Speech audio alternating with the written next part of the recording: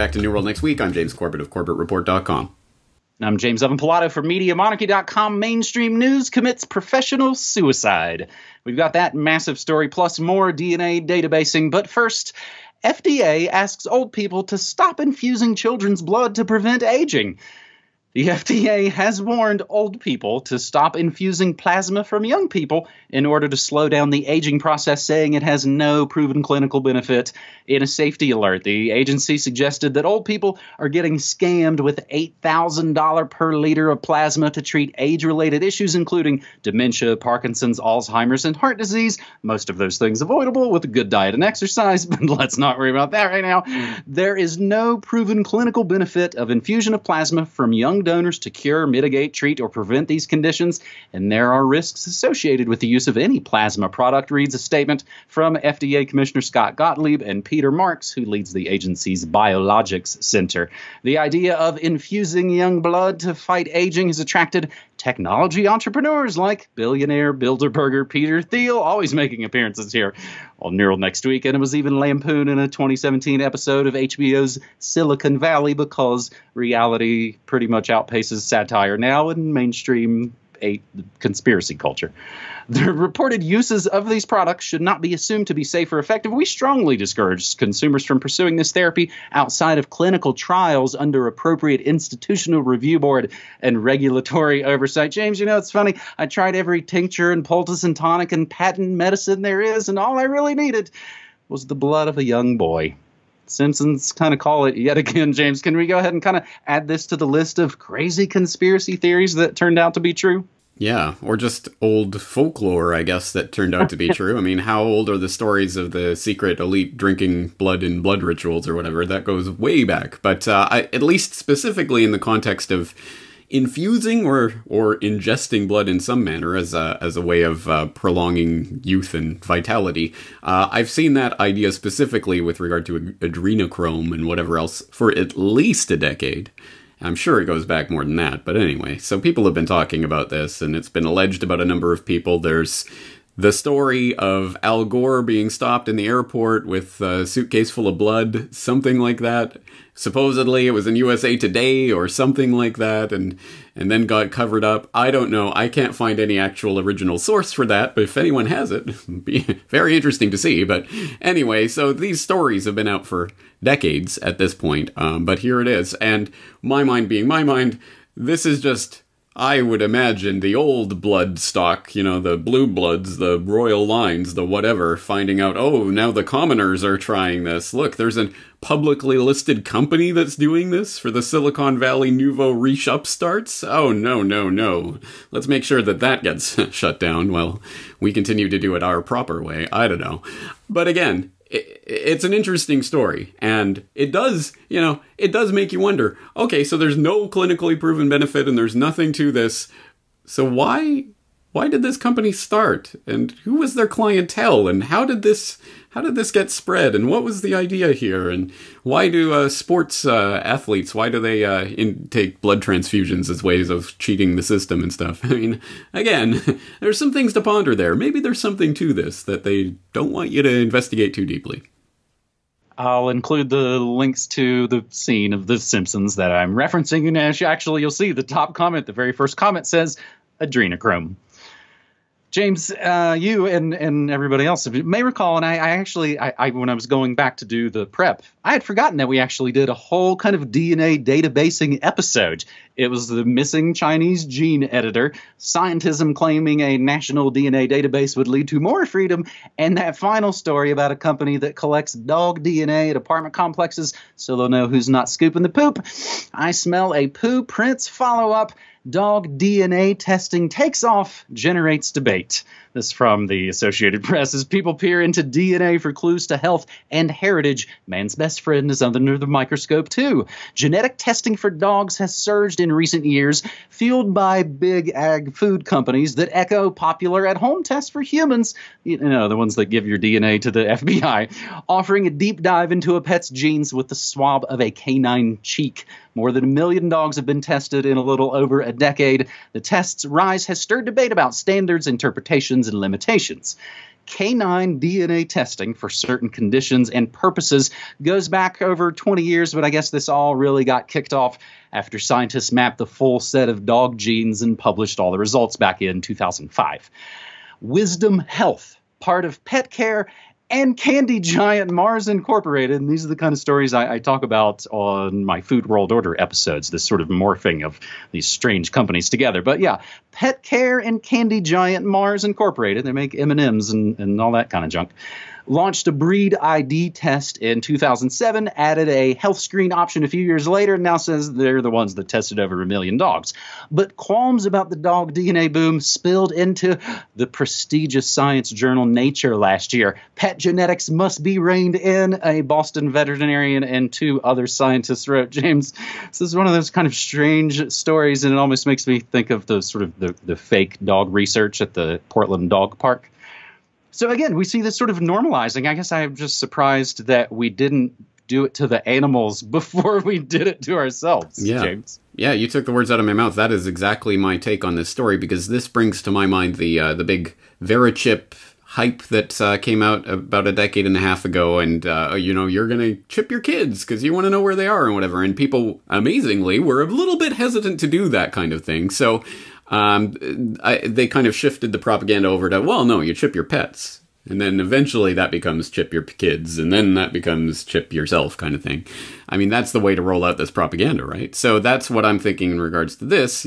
Test your dog's DNA. Find out about your dog. Is it a purebred? How much? And blah, blah, blah. Does it have a disease? And da-da-da-da. And, oh, yeah, you can do this to yourself. That would be the way to roll out the propaganda to condition the public, right? But it seems to be, as you say, going the other way around, because we're already past this point with regards to people sending in their DNA to all these gene heritage sites that, oh, by the way, are cooperating with the law enforcement agencies, the badge wearers. I mean, who would have thought it except anyone with half a brain? And now we're also finding out that, yeah, you don't need to get the genetic material of 100% of the population. You just need a key percentage of that population, and you can map the rest. Scary stuff, but as you say, usually they roll it out on the pets first, and then they come for you. But I don't know, this seems to be going the other way around. I'll include the flashback link to that story about the apartment managers using this company to sort of track the offenders. But finally here on New World Next Week, episode 367, we actually kind of talked about just making this final third segment the entire whole episode. A segment we would just pretty much call MSM Death Watch.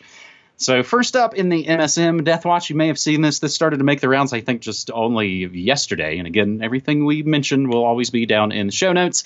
Lara Logan commits professional suicide. In a recent interview, former longtime CBS News foreign correspondent Lara Logan, I might recall, horribly assaulted in that rapey mob in Tahrir Square in the fake Arab Spring, critiqued the international liberal media while holding up outlets like Breitbart and Fox as the opposite side of the coin. Logan spoke to retired Navy SEAL Mike Ritland about a variety of topics on his Mike Drop podcast. The discussion featured Lara Logan trashing news reports based on single anonymous government sources, calling it an abandonment of journalistic standards. That's not journalism. That's horse bleep, she said. Responsibility for fake news begins with us. We bear some responsibility for that, and we're not taking ownership of that or addressing it. We just want to blame it all on somebody else.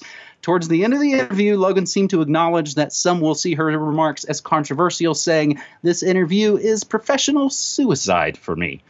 Now, James, I got a tweet last week that said you were the cynical one and that I helped kind of balance you out. I actually kind of thought they were referring to me, James, as the cynical one, because in regards to stories like this, I say things like propagandist in low-cut dress stokes right-left resentment in interview with retired death squad murderer.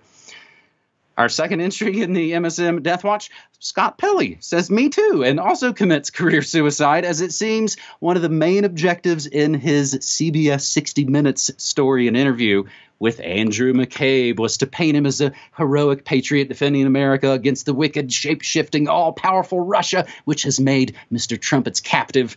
The 60-minute piece, of course, coincides with the exact release of McCabe's butt-covering book, The Threat: How the FBI Protects America in the Age of Terror and Trump. And this original link points out the noting that, real superheroes fight both of those things. Hey, by the way, did you hear NBC News reported no evidence for Russiagate? Our third and final entry on the MSM Death Watch, Nick Sandmann's lawyers file $250 million lawsuit against the Washington Post, and they might be just getting started. Dateline, Covington, Kentucky. The lawyers for the family of Nicholas Sandmann have filed a lawsuit against the Washington Post, seeking $250 million in compensatory and punitive, that is, punishment damages. Sandmann is 16 years old. He's the Covington Catholic High School junior at the center of the controversy after his face was depicted across social media along with Native American protester and longtime shyster Nathan Phillips. The lawsuit claims that the Post wrongfully targeted and bullied Nicholas because he was the white Catholic student wearing a red MAGA souvenir cap on a school field trip to the January 18th March for Life in Washington, D.C. The lawsuit adds that the Post engaged in a modern-day form of McCarthyism, and will include the links to the full lawsuit, actually, that you can go read the whole thing. They actually point out at the beginning, I wasn't familiar with this, they claim that the Washington Post, the CIA's favorite newspaper, actually coined that term, McCarthyism, a modern-day form of McCarthyism. James, I think the Sandmann Post kind of has a nice ring to it, eh? It certainly does. Yeah, you're right about that. Turn it over to him. He couldn't do a worse job than Bezos, right? Democracy dies in darkness, but the MSM dies in lawsuits, hopefully. One could hope. I'm not expecting a $250 million judgment, but I did see in some of the coverage they're pointing out that that's the amount of money that Bezos spent buying up the CIA's favorite newspaper, but they don't talk about the $600 million that he gets from the CIA. In that one contract that we know about, but then there are the other Pentagon contracts. I don't know, whatever. Long story short, the richest man in the world, quote unquote, is heavily funded by the CIA and Pentagon and has deep state ties. Who would have thunk it? And is involved in his own scandals with regards to the Inquirer and whatever. I don't know, all that stuff. Tabloid stuff. But it is interesting. I saw this confluence of stories, including a couple of different headlines about journalists committing professional suicide. So I thought that, there's something in the air with regards to this, and hopefully it's a sign. I just of the, testing the wind in 2019. The winds are not blowing favorably on the old dinosaur press, as we already knew. Anyone who's watching this already knows that, but it is interesting to see some of these signs. But you put the exact right take on the Lara Logan interview. She comes out pointing out, here's this 60 Minutes reporter pointing out CBS and all these mainstream organizations are totally biased and they're not doing basic journalistic ethics, but Fox and Breitbart are. Here's your acceptable range of opinion and news stories, guys. You can go all the way from here to all the way to here. Wow, but don't go out here. Whatever you do, don't look at anything beyond that. Anyway, but it's interesting. For at least a couple of reasons I can think of to watch that video. We'll just leave it there. So, on that note, why don't you wrap things up, James? Okay, yeah. How do I follow that? I often say on the shows that we're given our heroes and we're given our villains to sort of cheer and jeer for, and it's all these kind of people on the grand chessboard, James. I think just the sort of little cherry on the top of this as we were putting this all together, and I think it goes along in a way with the mainstream media coverage of a lot of things. The false flag empire attack, pretty much all fully falling apart now, where the guy claiming the attack is maybe looking at being charged himself, which we pretty much predicted. You can kind of guess when it all comes out really full force and they hit a story so hard. It's like, why do they want to shove this story down my throat? It's almost like they have some agenda to push or something. And we'll keep continuing to try and bust that agenda apart as we are now we're in our 10th calendar year of doing Neural Next Week, James. This is episode 367. I always like to remind folks at the end of these, I do stream news, music, memes, and more Monday through Friday, 9 to 5 Mountain Time at MediaMonarchy.com/listen. Would love to see you folks join us. Excellent. All right, we'll leave it there. Be back next week. James, thanks for these stories. Thanks, buddy. Take care.